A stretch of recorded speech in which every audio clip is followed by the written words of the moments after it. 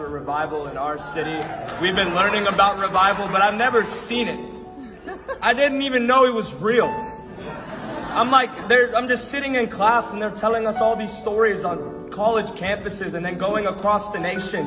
And we're like, when is this going to happen? And then they lock you in a prayer room and you're just like, hey, you got to ask for it. And we're just sitting there like, God, I'm asking, what does it look like? And then all of a sudden, my friend Jaden says, dude, if Jesus just localized himself and just sat his throne in a room, how could we not drive 6.5 hours to go see that? And we get here, and it was like we get here at like 6 a.m. and it's completely silent. And I'm like, is this revival, God?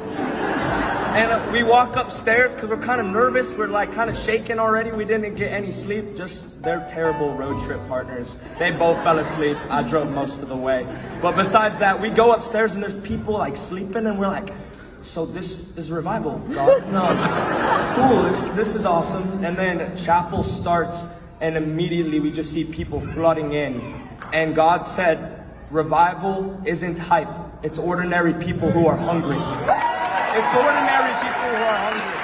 And he said, Gage, I'm going to need you to go to the altar. And I'm like, I don't want to go to the altar. And he's like, go to the altar. And I go to the altar and worship starts. And he's like, this is revival. Look left. And I look left. And there's this young college woman getting prayed over by an older woman. And he says, look right. And then there's this young guy praying over an older guy. And he says, look behind you. And everyone's just raising their hands. And he said, Gage, this is revival. It isn't hype. It's ordinary people crying out for a move of God in our generation. And I'm here to talk to everybody in this room who is hungry. What an honor. What an honor it is to be here. Revival's real. It isn't just a story we've heard about. It's come. And it's not just come here today, but it's about to spread out to the nations. It's about to spread out to the United States. And I'm here to talk to every young person in this room.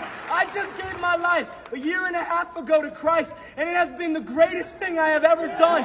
I left everything, and I'm here to talk to every young person in this room. Forget the job, forget the girl, forget the guy, forget everything. He's worthy. He's worthy. And I'm here. And I'm just saying, oh, it's such an honor. If you don't feel that joy inside of you, I don't know what's going on. It's real. Amen. I love you guys.